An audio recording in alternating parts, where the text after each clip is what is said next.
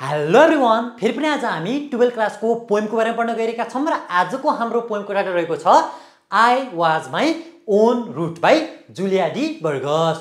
जुलियाको प्राय पोएमको थीम दुईटा हुने गर्छ, एउटा सोशल जस्टिस, अर्को वुमेन लिबरेशन्स अथवा वुमेन्स फ्रिडम। ओके, यो पोएमको थीम पनि यही वरपर छ।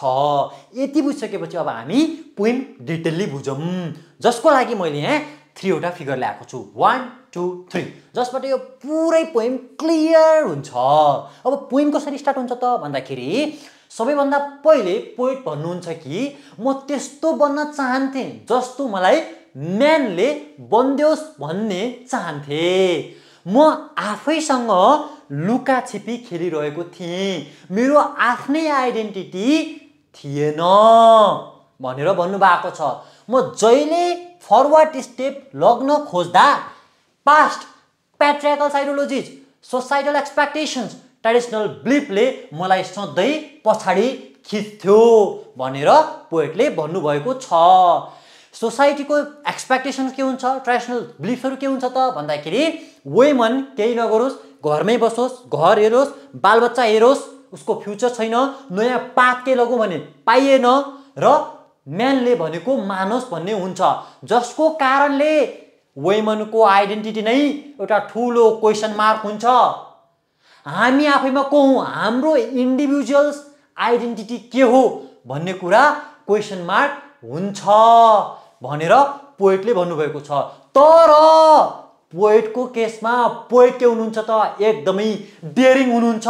म प्रेजेन्टमा बाँचिरहेको छु, मैले past patriarchal ideologies, societal expectations, traditional belief सबैलाई रिजेक्ट गरेँ र अगाडि बढेँ। मैले यो सबै कुराहरूलाई के गरेँ, लात हानेर अगाडि बढेँ, फरवर्ड स्टेप अगाडि लगेँ र एउटा नयाँ पाथ खोजिरहेको छु र म एउटा ठुलो शिखरलाई चुम्न चाहन्छु भनेर हाम्रो पोएटले भन्नुभएको छ, जसको कारणले मेरो फेसमा ह्याप्पिनेस आएको छ, मैले इन्टिमेट लिबरेसन्स फ्रिडम भोग्न पाएको छु, एक्सपिरियन्स गर्न पाएको छु।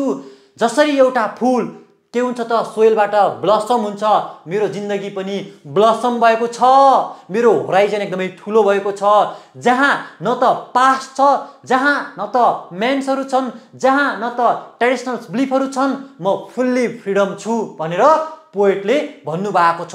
र यो पोएमबाट के मेसेज पाउन सकिन्छ भने हामीहरूले त्यो पहिलाको पास्ट, त्यो प्याट्रियार्कल आइडियोलोजीहरू, त्यो नचाहिने सोसाइटल एक्सपेक्टेसन्सहरू, त्यो ट्रेडिसनल बिलिफ्सहरूलाई रिजेक्ट गर्नुपर्छ र आफ्नो इन्डिभिजुअल आइडेन्टिटी, इन्डिभिजुअलिजमलाई के गर्नुपर्छ, इम्ब्रेस गर्नुपर्छ भनेर यो पोएम सकिएको छ।